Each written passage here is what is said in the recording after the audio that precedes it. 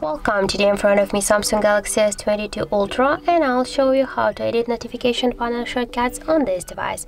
So first open your notification panel, and now just to add or to remove or just change the positions of some icons, click here on the plus icon or just here on the right upper corner to three dots and click to edit buttons. And now here you can see all our visible icons on the top bar, and here this section is what the just hide buttons that we can add to our top bar. So just to add some buttons, for example the always on display icon, just hold for a while and drag it here. And for example we can also add the secure folder, just hold for a while and drag it to this down section. Now just click here to down, and you will see here the changes that we just successfully added to more icons here.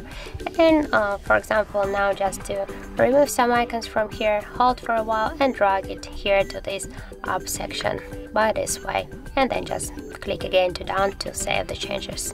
And if you want to just change the positions of the icons here, for example just hold for a while the icon and drag it to the position where you want to just change. For example the first one will stay the Wi-Fi icon, then we'll add here the flight mode icon, and the third one will be the torch icon. So by this way you can also change the positions. So that's it guys, thank you for watching, and if you found this video helpful, don't forget to leave a like, comment and to subscribe our channel.